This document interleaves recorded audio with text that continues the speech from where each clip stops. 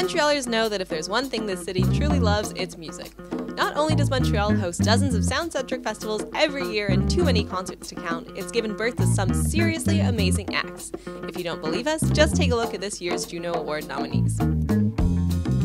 We asked Nickelback, one of the biggest bands to ever come out of Canada, what they thought about Montreal and its lifelong love of music. Here's what they had to say. Is it 5 times we've been here? You have to assume when you see people doing the exact same thing over and over and over again, they must be enjoying it. It's just a natural conclusion. We must like being cold. We like to be cold. We actually were here a couple of days in advance, just trying to stay warm, man. That wind is something else. The feeling of frozen razors. You're not going to use any of this shit. Yes, go ahead. I think we've only been here once or twice in the summer. And I don't know, it's a different feel when we come here. It just is, and I know some people have always said that this typical thing, but we don't see this type of atmosphere. I'm a big fan of French people. I love them, love them. You know how to live. French people know how to live, that's it. And it's just great to be here. And there is an edifice of history in Quebec that we never had. You can just see it.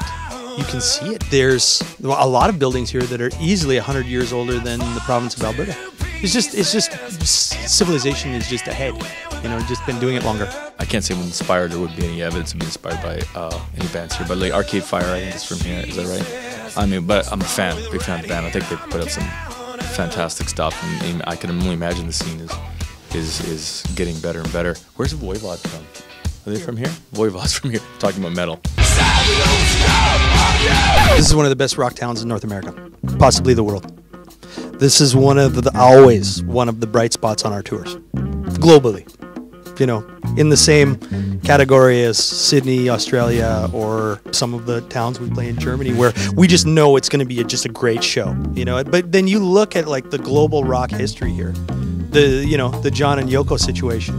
It's been a pretty important cultural part of contemporary music for a long time. I think it's easy to say that Montreal is one of, if not the cultural capital of Canada. I would have to as well. We travel quite a bit, and people do identify Canada as French and English. But I find Montreal to be very Canadian and very Canadian. There's something about that, I think, and I like that as a representation of Canada, and I would recommend people come here. Absolutely. It's not fine.